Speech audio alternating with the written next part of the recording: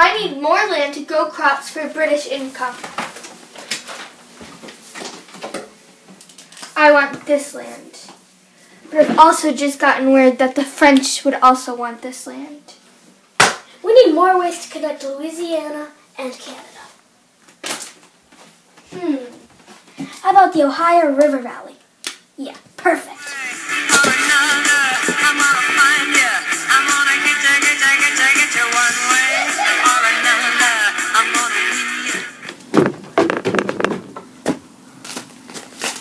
Where are the Brits?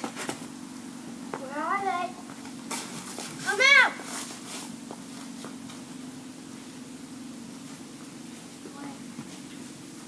Stand down! On a cold, snowy day, May 28, 1754, the start of the French and Indian War.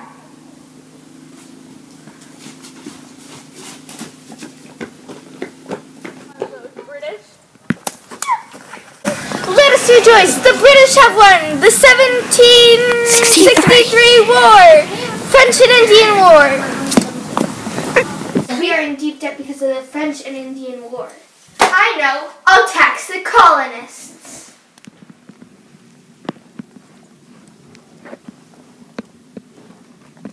Tax on the colonists.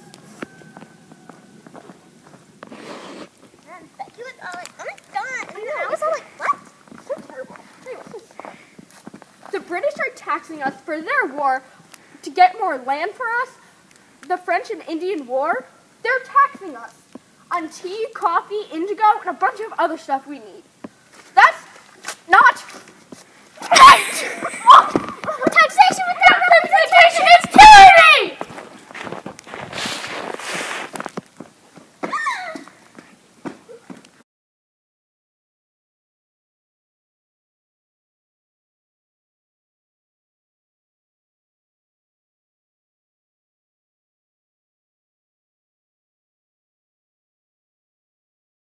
We have won the war! Obviously.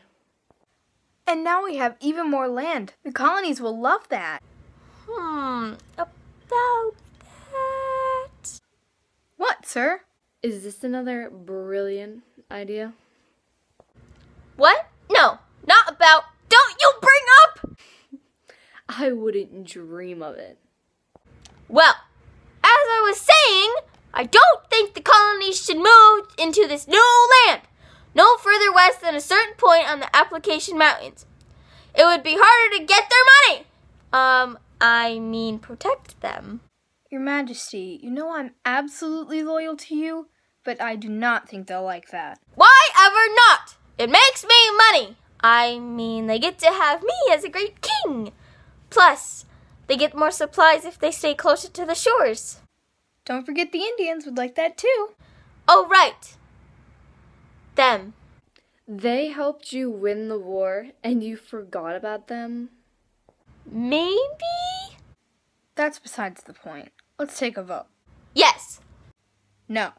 Yes. Ha! My order stands. Let this be known as the Proclamation of 1763. I'll tell the colonies with a letter from the British Parliament.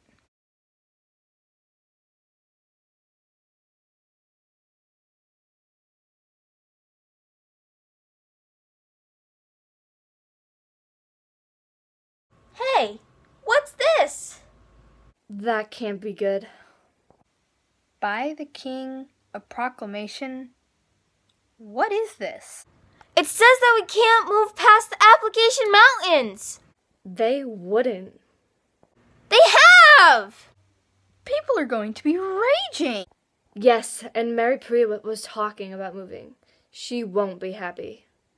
Yes, those British have wronged us. I'll tell Miss Pruitt. Miss Pruitt! So why are you here, Elizabeth?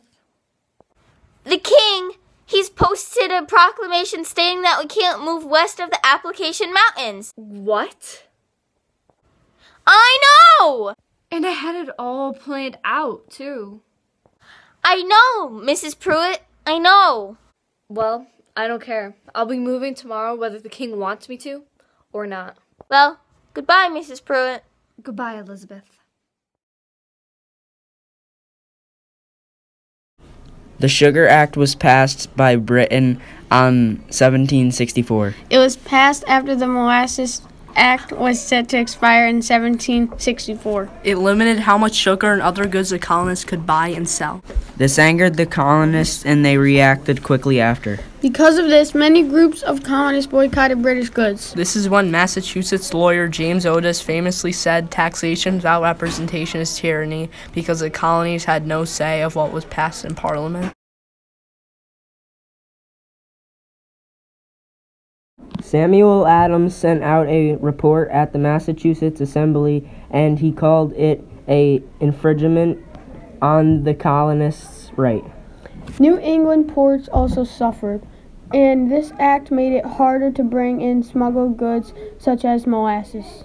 Tax goods from this act include certain wines, coffee, and cambric. This act also regulated export of lumber and iron. There were movements to increase colonial manufacturing. The British hoped that the tax would actually be collected. This hurt the British West Indies market in molasses and sugar, and the market for rum, which the colonies have been producing in quantity with a cheaper French molasses. I am King George III, and I declare rule of the Stump Ox. Do you want me to go tell the colonists? Yes.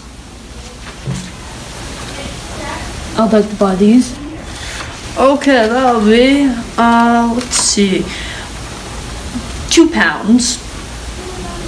It was £1 yesterday. Well, guess what? Stamp back now, kid. If you want to buy this, you gotta pay extra. I'm done with this. Suit yourself, kid.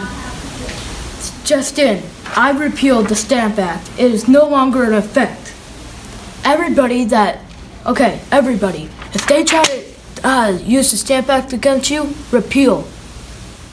The Stamp Act was an act that was passed in 1765, and it taxed printed papers,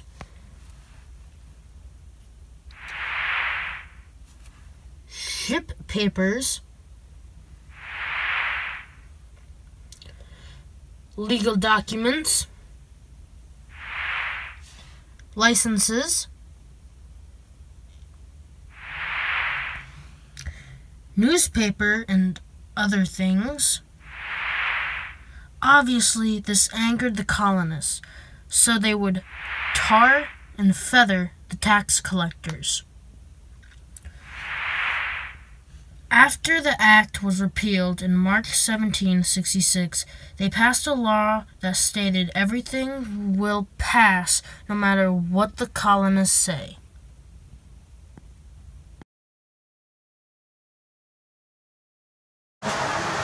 It was 1765 in Boston, where 2 colonists were talking about the new act the British passed. Did you hear about the new act called the Quartering Act? Yeah, it's so stupid. We're supposed to allow British soldiers into our house and we have to care for them. Glad we don't have that problem. Yeah. Nice house you guys got here. Get out! Stop throwing stuff at me. Due to the new act British passed, I now live here. And there's nothing you 2 colonists can do about it.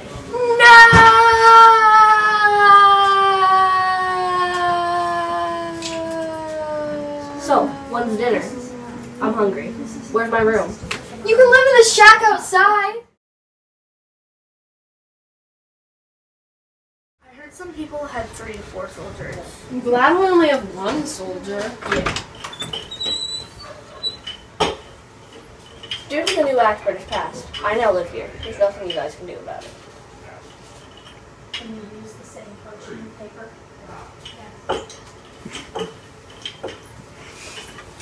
Get it. No.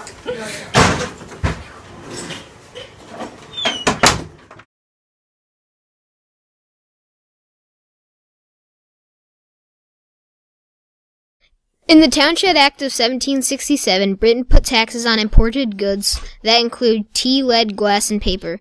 The colonists created the Non-Importation Agreement so that colonies would not import goods from Britain. Because of Britain's Townshend Act, the colonists smuggled goods into the colonies from countries besides Britain. The British then reacted by setting up the writs of assistance, which allowed officers to search any ship without a warrant. Yo, come here. What happened? What's this? Look at this. This is the Townshend Act. Tax on paper, lead, tea, and glass. That's like the British. They've been putting so many taxes on us. This It's not fair for us. We gotta pay more and more. ridiculous. We're not paying for this. Yeah, get that out of here. Look at this. Look at this. Oh, hey. Hey, can I buy this stuff? Yep, sure. That'll be $5.54. What? What do you mean? Like this was $2 like last week. Like this is outrageous. What do you mean? Why? Britain set up taxes on things like tea, sugar, and glass. What? And lead too. Why? This doesn't make any sense. No. Oh no. I'm not buying any of this stuff. I'm leaving. Yo, Hey. I need to check your shit. You can't. You don't have a warrant. Actually, the rest of the assistants say that I don't need a warrant to check your shit. So, I need to check for some smuggled goods, maybe? I think we're clear here. Yeah. You sure? Yeah, we're all good. What's that in your hand? Paper. That's one of the things that people are smuggling nowadays. No, it's Put your not. hands behind your back. Resistance. Alright, you're under arrest. I hate having to make all this tea for the colonies. Yeah, I think it's ridiculous how they trap us here and just tax us like this. Yeah, King George, he makes us pay all these taxes, and every time we go to buy something, it's like double its original price. Just double? Really? It's so much money. I feel like if we didn't have these taxes, we'd be normal people, but not anymore. Well, we wouldn't have these taxes if the French and Indian War hadn't have happened. I agree. The Boston Massacre, March 5th, 1770. This is unfair. Back up, I mean it. You keep taxing sugar, indigo. You need to calm down. I lost my job as a blacksmith, and it's all your I fault. didn't fire anyone, now get back. Fire, I dare you. Did you hear about the bloody massacre? No, what happened? 5 people died in total. Really? What else happened? Did Paul Revere illustrate this picture? Yes. I hope more people won't die.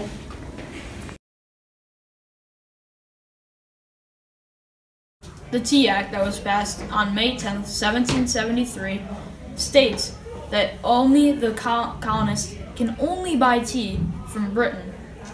That is what is considered a monopoly.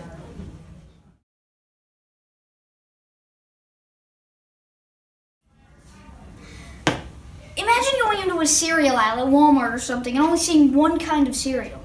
Shredded wheat with no sugar. Bum. Imagine how horrible that would be. Life wouldn't be so good, would it?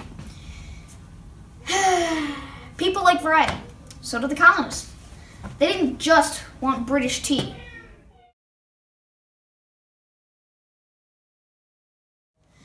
The people became so mad about this act that the Sons of Liberty were involved with a famous riot known as the Boston Tea Party.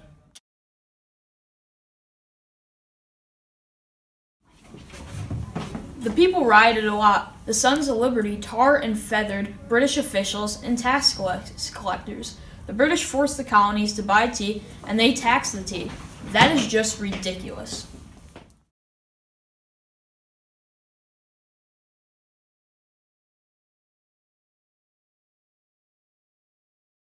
About the Tea Act because I was a tea merchant and I lost my job.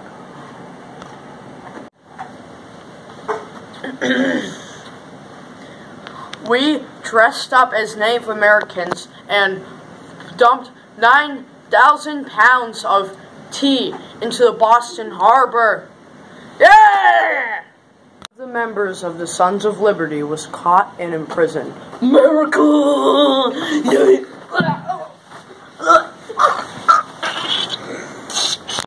Sons of Liberty just dumped an entire shipment of tea into the Boston Harbor. I'll make them pay for what they have done! Sir, the British have passed a new act. It's called the Coercive Act, and it's absolutely intolerable. You're right, this is intolerable. Come in. Your Majesty, have you decided what punishment is to be laid upon those horrible colonists of Boston yet? As punishment for the Boston Tea Party, I created a new series. I call them the Coercive Acts of 1774. These acts consist of 4 parts that will make those colonists learn their lesson. The first of which will close the port of Boston until the tea is paid for, which will be a while. The second part makes all the trials occur in England. If a colonist commits a crime, they'll be tried in England to ensure that the trial is fair, for if they were tried in the colonies, it would be biased.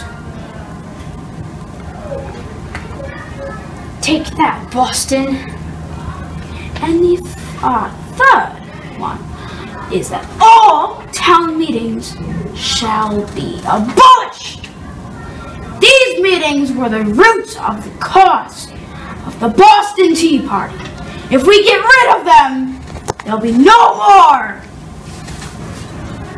Your Majesty, those rotten colonists should have invited us to the party, don't you think? Correction. Me! Is something wrong? No, everything's okay. That's what I thought. The fourth part will strengthen an existing act. One of my favorites.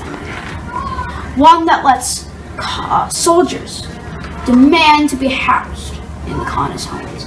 The quartering act. It will strengthen them. If this does not work, I do know what will. Did I ask for your opinion? Anyway, I wonder what commotion is going on in the colonies in response to these devious acts.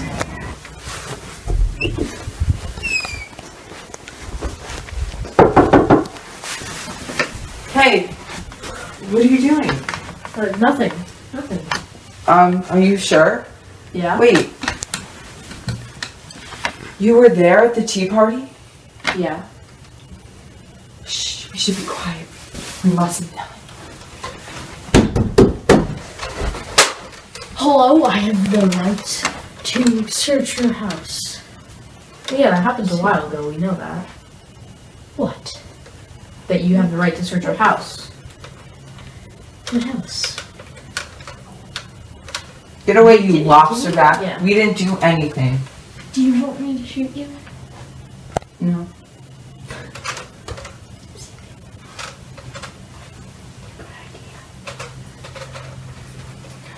What do you want from us? Just maybe seeing your... It was one of you. Wait, there's even more. It was one of you. It wasn't us. I don't even know how that got there. I guess I have to take both. Come on. No. Fine, it was me. Oh, really? You filthy swine. I guess I'm gonna take you to court in Britain. Wait, not in the colonies? Yes. Not in the colonies. It's too biased. You're just gonna get free. But it would be biased there. Is that another part of this rubbish, intolerable acts? Coercive acts, you mean? Now, come on. We gotta take you.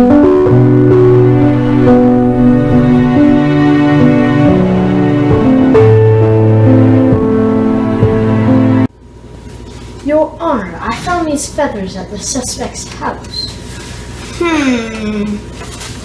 My verdict? Guilty!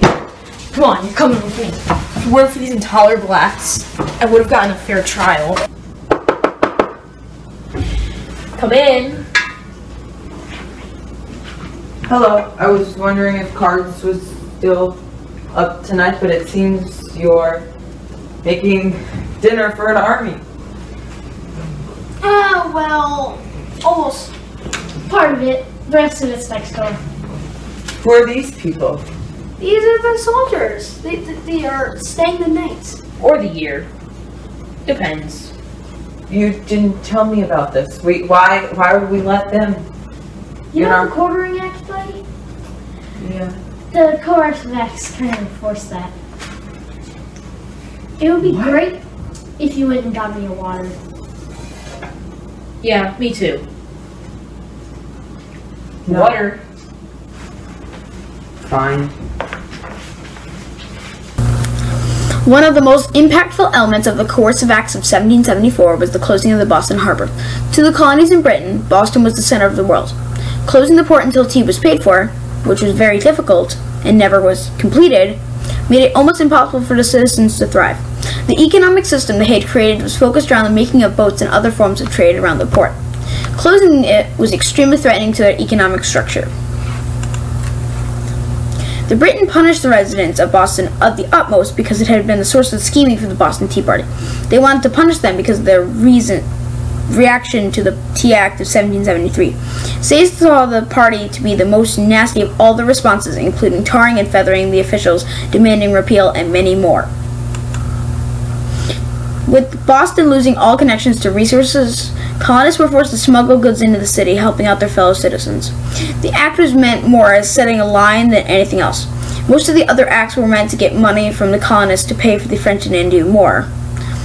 But this one was meant to strengthen the hold on what would soon be America. When picturing the coercive acts, I like to think of an Oreo. All the acts and colonist responses are pulling the cookies away from each other. The coercive acts, or the intolerable acts, as the colonists called them, were meant to strengthen the control Britain had on the colonies, or in our example, push the cookie back together. But instead, it backfired, causing the colonies and the Britain's relationship to worsen, and the cookie to crumble.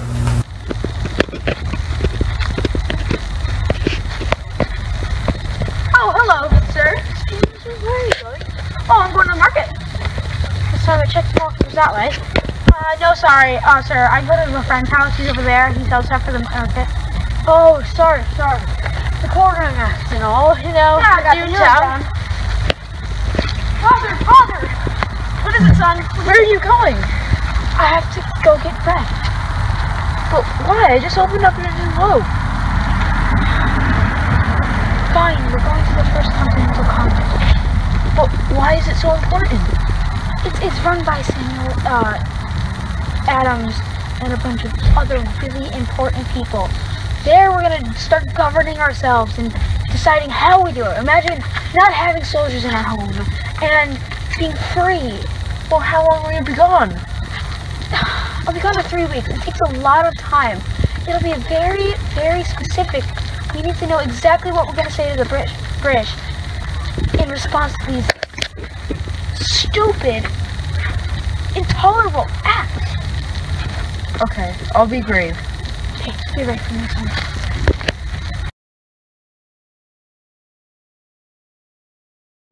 John walked through his door and opened his door to see there was a letter at his doorstep. Where did this come? We summon you to attend the First Continental Congress. All are welcome except the British. All delegates are welcome for the first meeting of the 13 colonies from George Washington. Oh, I really should get going. His wife hands him a letter. There's a letter from you, dear. Who's it from? George Washington. Dear Mike, we summon you to attend the First Continental Congress. All are welcome except for the British. All delegates are welcome for the first meeting of the 13 colonies from George Washington. I really hope they will be able to come. Out of nowhere, they hear a knock on the door. Hello? Hello, I am John from New York. Hello, my name is Mike and I'm from Virginia. We got your letter. Okay. King George sat on his throne thinking of what he should do next. Should I send more soldiers down there? Should I get more troops to capture the men on my most wanted list? Sir, I have a message for you. Read it out loud. Dear King George, we dislike your acts to increase taxes, nor do we like soldiers in our homes. Please accept our peace letter because it's your fault. The First Continental Congress. Don't kill the messenger. This means war. If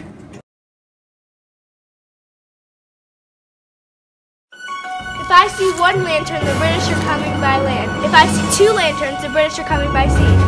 I see two lanterns, the British are coming by sea. Send all soldiers to Lexington stat. Yes, sir!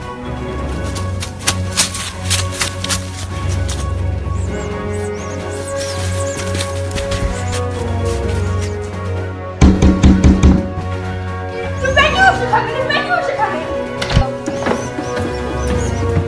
Stop right there. Hurry, go spread the word! Let's go.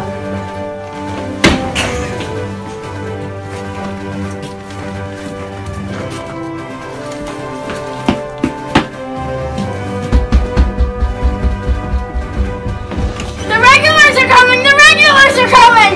Okay!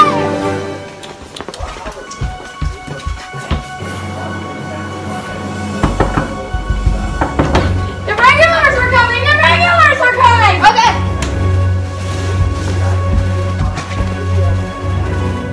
Stop spreading the word. I'm taking your horse. Bye.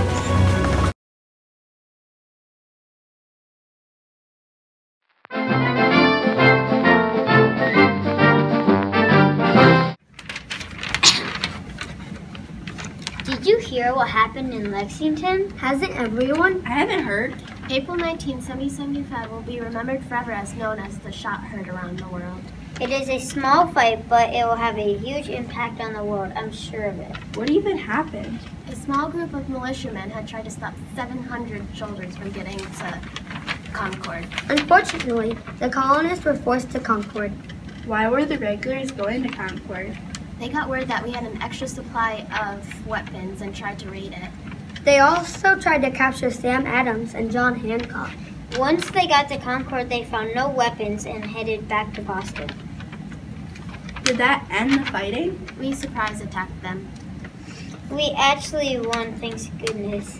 I don't think the war will end there. Why do you say that? I have a feeling that the shot heard around the world will start more violence.